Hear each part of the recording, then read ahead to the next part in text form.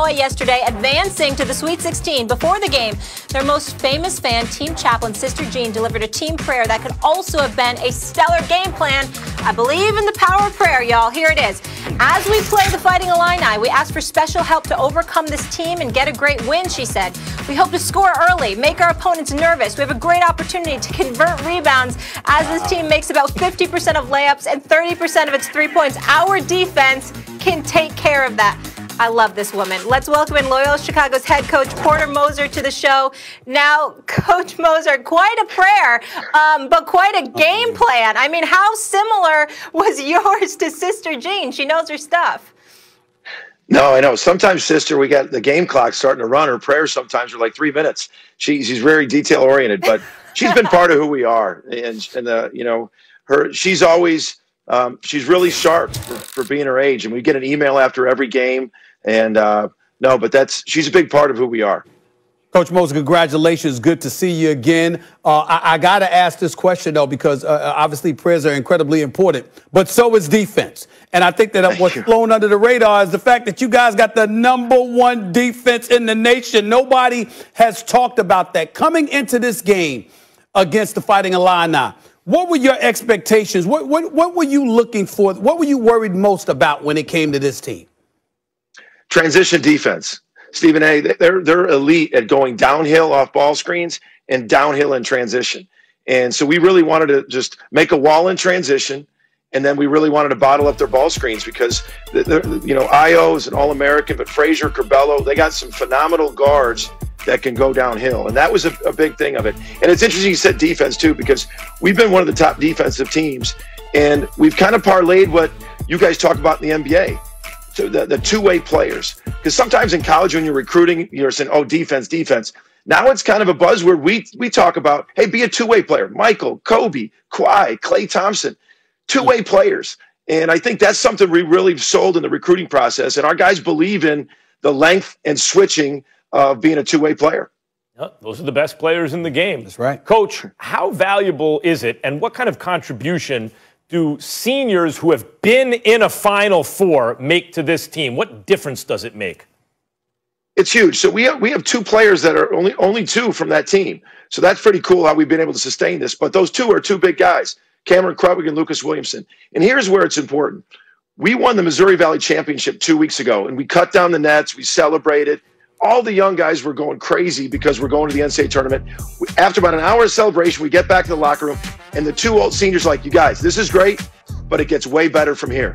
We lock in this, it gets way better. And, you know, when a coach says that, it's one thing. But when you got players saying that message in the locker room, it carries a lot more weight. And Krut and Lucas are great leaders that were with us on the Final Four run. Coach Moser, one of the things that I don't want to allow folks to do, I know that this year has been incredibly difficult from the standpoint of COVID-19 and some of the complications that it has caused, and it's ravaged the world of sports. We get that. But what I'm trying to make sure everybody understands, this has been a phenomenal weekend of college basketball. And it's like, I don't think this is happening because of COVID-19. I don't think this is happening because we don't see the blue bloods like Duke or Kentucky in the mix. I think this is happening because I think there's some parity that's really elevating and proliferating in the world of college basketball. Can you speak to that at all, sir?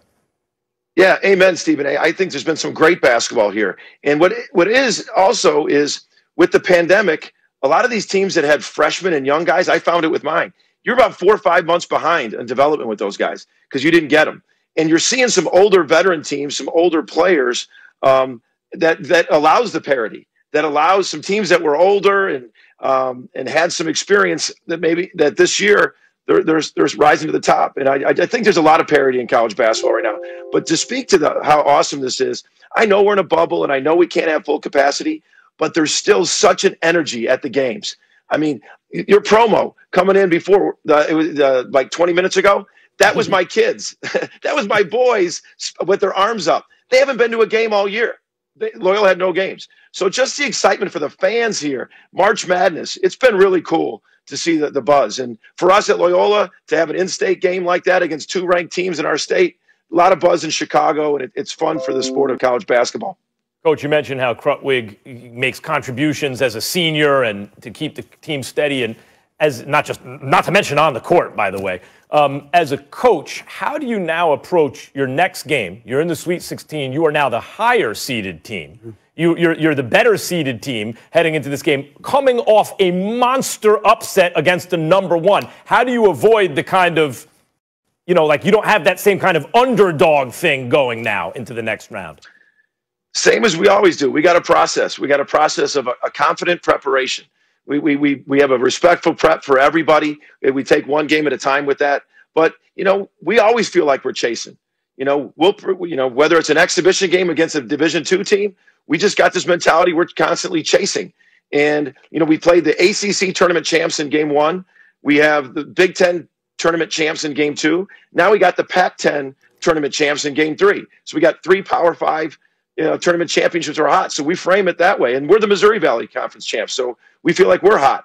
So I just think this mentality in the locker room of always chasing and taking one game at a time. We don't think about underdog or being favored or underdogs. It's just we're chasing what we want. And that's a national championship. To piggyback off of what Max brought up, I mean, this ain't your first rodeo. You guys was in the Final Four 3 years ago or so. I'm wondering, how much does that play? How much do you believe that will help you in the next few days in preparation of what's to come this next weekend or so? The experience that you already have. Can you speak to that?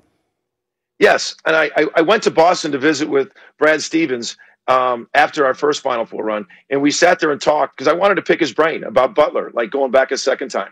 And he said he felt it. It was so hard that season of just the pressure and everything. But once you got in, people recognized the name. They knew you could win. They knew you could advance. They knew you could upset them.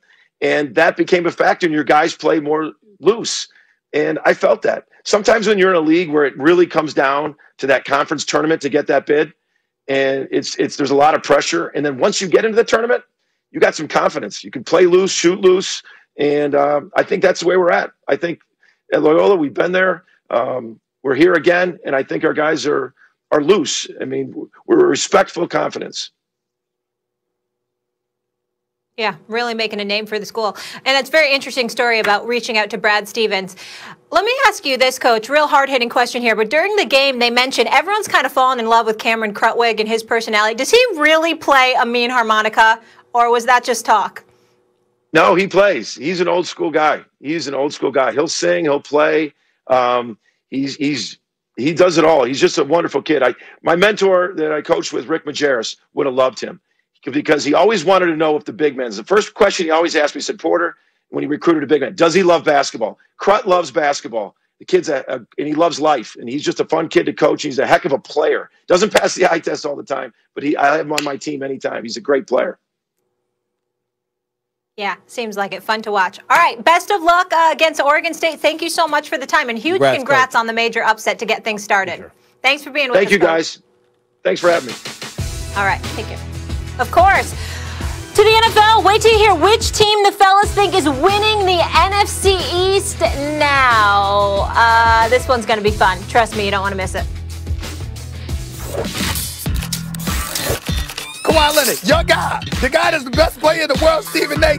That dude, Kawhi Leonard, who led the Clippers. That's right, go hide, Max. Wait a minute, let me put an APB out for Max Kellerman. Where the hell is he? That's what you should have did after they lost Game 7.